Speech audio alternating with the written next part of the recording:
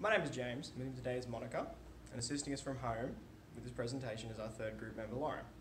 Today we'll be discussing a scandal that rocked the financial community to its very core, and even today still leaves its scars upon any unfortunate victims of it.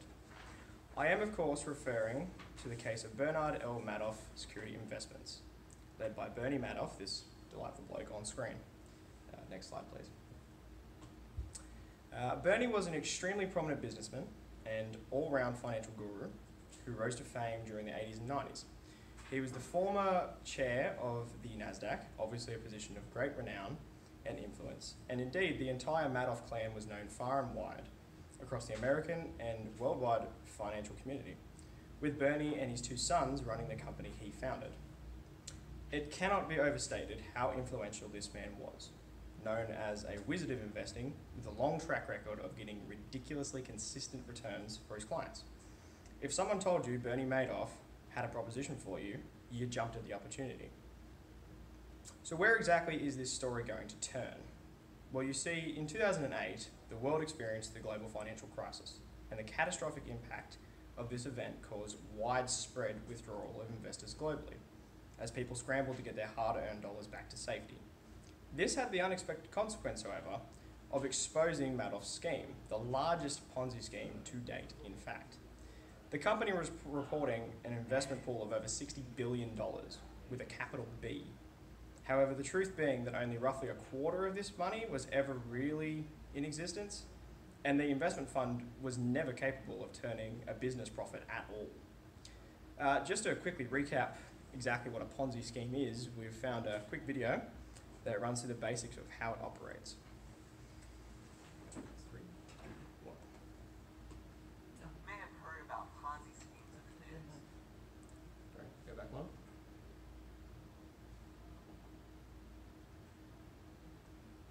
Yeah, and then just click up there. Go. Ready? 3. Everybody knows they're illegal,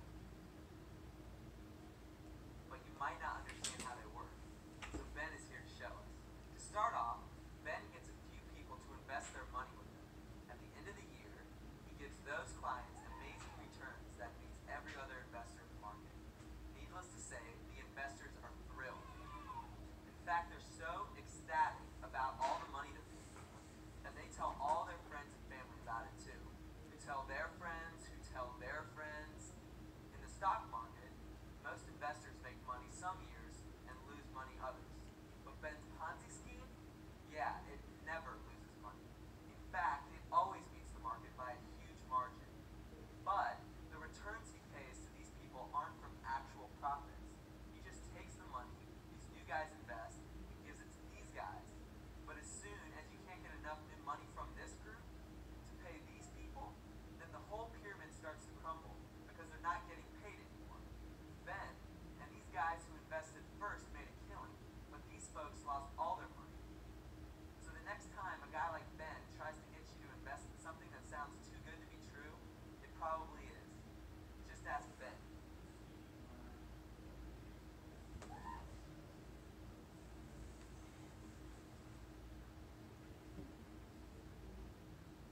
I'll duck over from now. Like slides. Okay. Oh, come to us. Oh, yes, okay. Okay, now I'm going to talk about the ethical issues in this case. So, I mean, it's an understatement.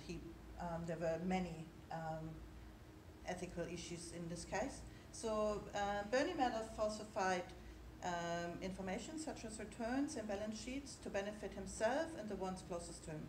He violated the trust his clients put in him. He used his reputation in order to run his Ponzi scheme. He used only a solo auditor, which was Freeling and Horowitz, who verified his books internally. According to professional accounting standards, auditors need to be independent and unbiased when ensuring the financial reports are a true and fair view of the position of the company. Brian Madoff did not separate the roles within the company, which breached the objectivity principle. Madoff did not provide any professional or technical knowledge to his investors about their returns. He failed to provide any professional competence and due care which investors should be able to expect. Okay, we continue on with the corporate principles.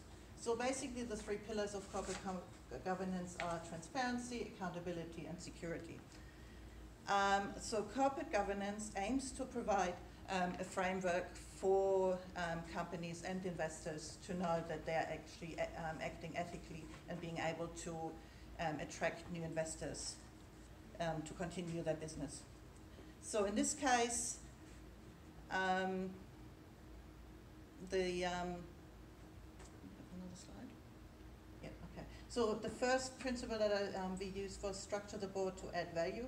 So basically it's important for a company to have a board that has independent directors who are able to detect any of, question any of the management's decision and be able to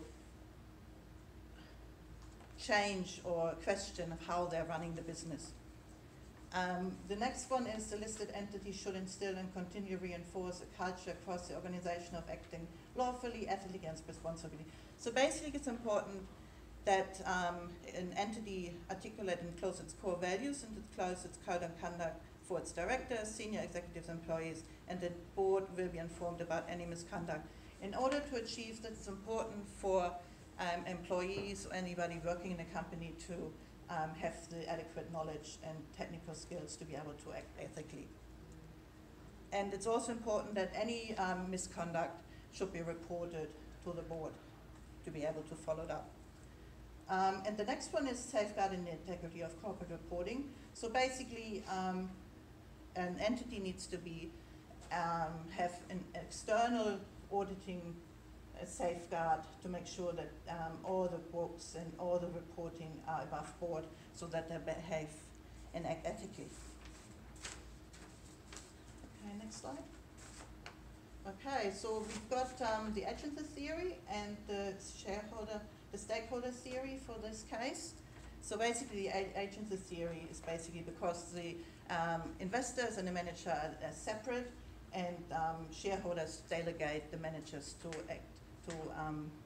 run the business on a day-to-day basis. And this can have a conflict of interest. And the shareholder theory is just going further, or stakeholder theory goes further in saying that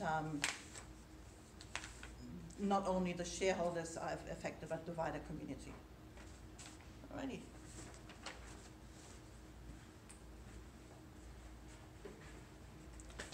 Okay, so all these talk of principles and ethics leads us to an ultimate question that needs answering. What could have been done to actually prevent this scheme from ever really occurring? And to answer this question, I say this. The Madoff family was so totally and thoroughly burrowed into the financial sector and its decision-making councils that it made any true, unbiased attempt to look into Madoff effectively a pipe dream. As far back as 2001, an accountant named Harry Markopoulos attempted to have Madoff investigated, but was effectively swept aside. I mean, how could a Ponzi scheme worth $60 billion exist? This is the real world, not Hollywood. However, it did, and it went undetected for a decade. And it isn't too far of a stretch to say that without the GFC ruining the market, Bernie may never have actually been detected. As long as money was being funneled into this and not taken out, he could have kept doing it forever. As such, we believe three factors would have led to either the prevention or much early detection of the scheme.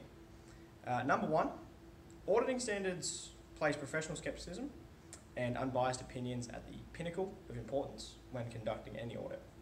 Considering the widespread influence of the Madoffs, Bernie especially, this was made nearly impossible. In one example of this, a lead investigator was actually married to Bernie's niece. As such, no company should ever be allowed influence over so great a number of decision makers and overseers to ensure that an unbiased investigation can always be pursued. Number two, no single individual should control too many functions and operations in a company. Bernie Madoff effectively ran the entire wing of the company that was responsible for the scheme, single-handedly controlling the operation. This meant he could act with impunity, and with no second opinion or any other party observing what was being done that could have detected the scheme. As such, all companies must submit to a separation of duties to ensure, to enhance control and detection of any fraudulent activities. Number three, it must be mandatory that external investigations be undertaken when any credible, well-sourced complaint is levelled against a company. No entity should ever be considered too large or too influential for investigation, or too powerful to be in the wrong. If Mr. Markopoulos was taken seriously, the entire story would have been cut short well before it ever reached the proportions that it did. And in truth, the lack of an in-depth investigation is perhaps the greatest failing in this entire event. In summary, it is the duty of any and all financial companies, great or small, to ensure they act in good faith and protect their clients and the wider community from unprincipled, unethical criminals such as Bernie Madoff. While he may currently sit in jail, his victims still to this day have not received their full investments back, and truth be told, they may never get them back. It is imperative we remain vigilant and adaptive to any and all threats to the safety and security of the innocent investors that allow our economy, and indeed our world, to prosper as it does. Thank you for your time, and we appreciate your attention during our presentation.